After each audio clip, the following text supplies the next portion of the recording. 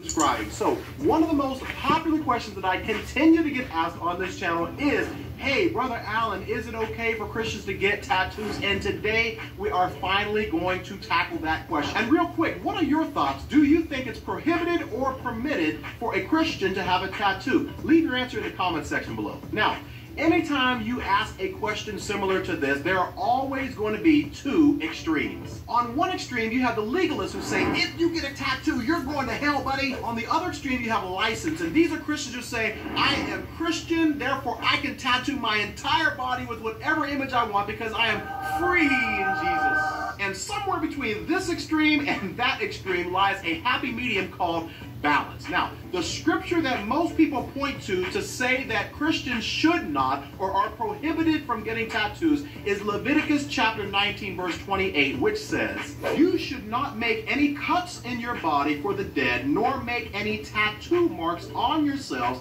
I am the Lord. Now, as much as I love the New American Standard Translation and all sorts of other English translations, I must say that the King James Version got it right this time, and all you King James only people are just salivating at the mouth. Because the word tattoo was not even a part of our English language until the 1700s, the King James reads it this way: ye shall not make any cuttings in your flesh for the dead, nor print any marks upon you. I am the Lord. Now, this is a great example of how important